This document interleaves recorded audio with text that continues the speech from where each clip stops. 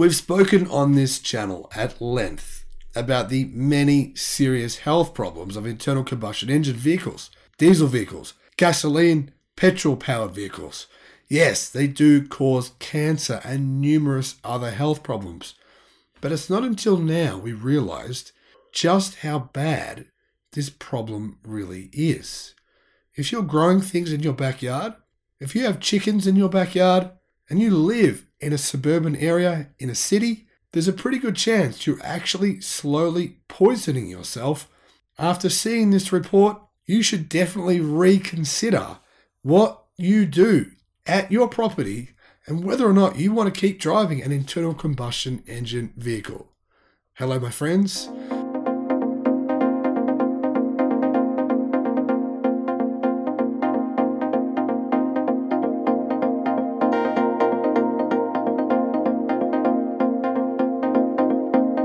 Welcome to the channel. I'm the Electric Viking. You guys all know, surely by now, right? The many, many benefits of electric cars. There is just so many benefits. Obviously, saving money, right?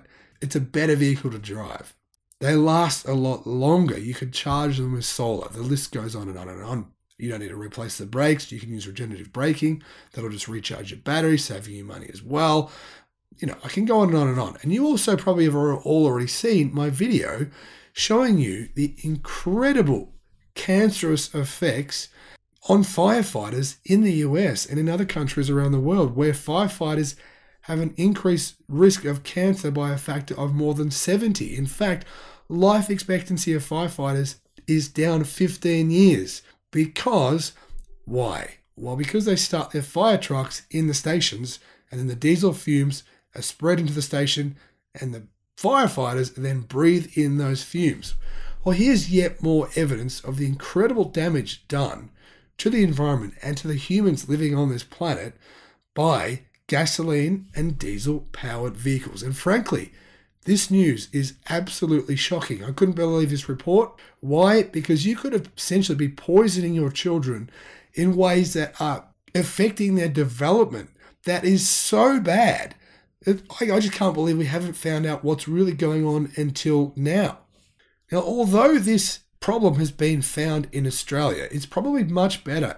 It's probably much worse in countries where there's a lot higher car usage in a smaller area. Here in Australia, we do have fairly dense cities, but they're nothing in comparison to many of the cities around the world where smog and pollution would be significantly greater.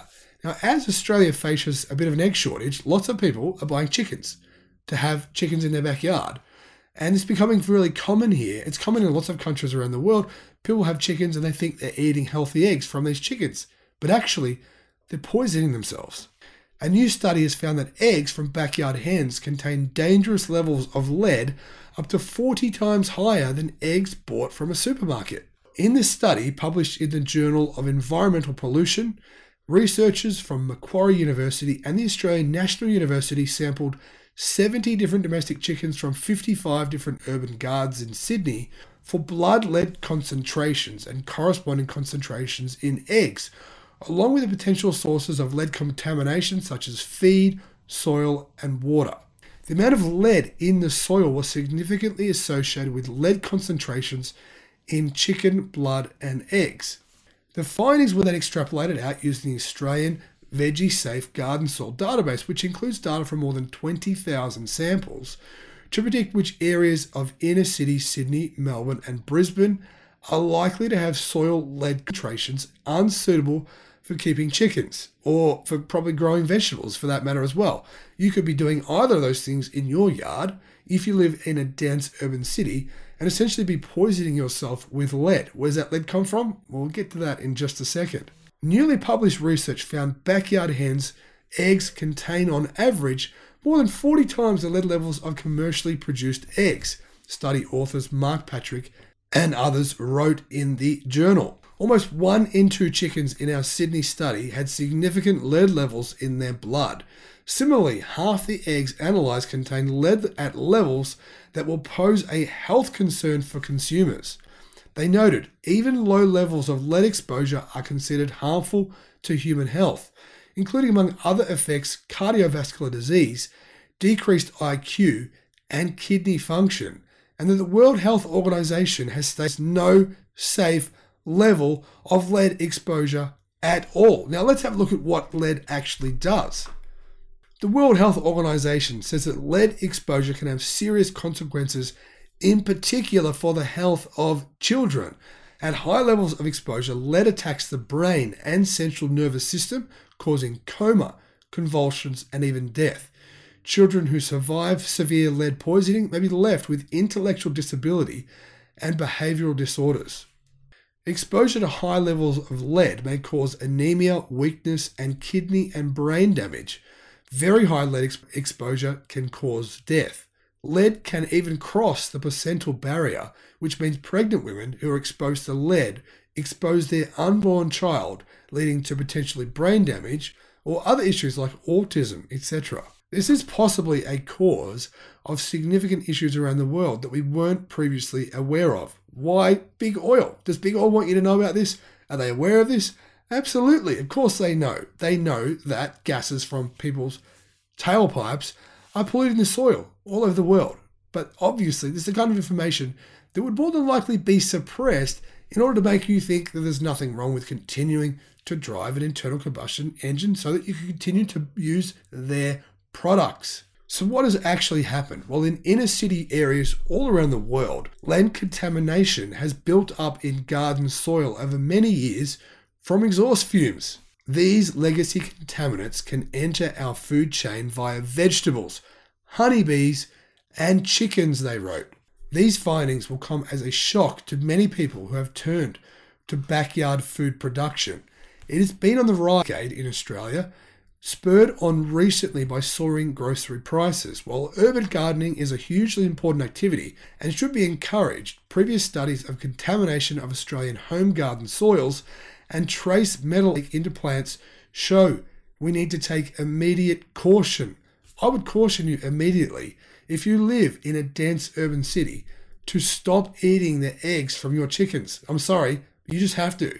There's no other alternative. The researchers mapped out suburbs showing the lead risk for backyard chickens with areas closest to the CBD in all 3 cities in Australia are shown as having unsafe levels, and those products coming from those gardens, all those chickens, should not be consumed. Deeper analysis of the data showed older homes were much more likely to have high lead levels across soils, chickens, and their eggs, they wrote. This finding matches other studies that found older homes are much more at risk of contamination from lead petrol, lead pipes, and simply from exhaust fumes as well.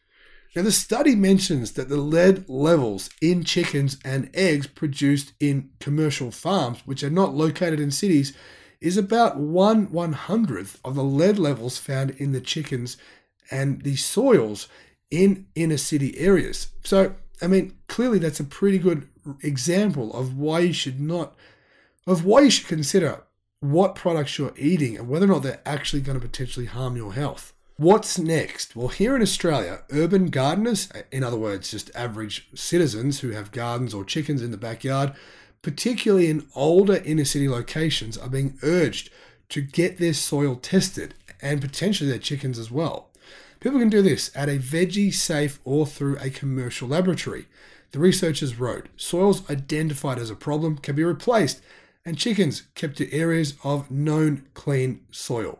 Now, interestingly, more than 400,000 Australians keep chickens in their backyards.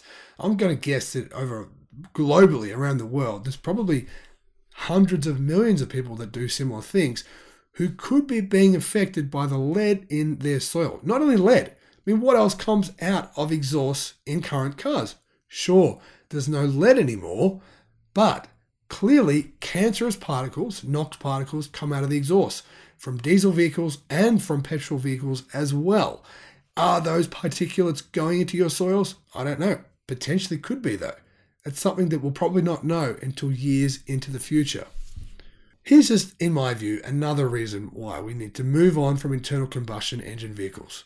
You know, embrace electric cars, especially here in Australia, where a lot of Aussies are still a bit resistant to changing for the better. Changing to solar, charging our own vehicles, which don't emit any toxic chemicals into the atmosphere, into our kids' lungs, into our lungs. The sooner we do it, the better. The great thing is, that the electric revolution is happening at an incredible pace. And it won't be until most of the world's citizens are driving something powered by the sun. Thank you for watching. Bye-bye.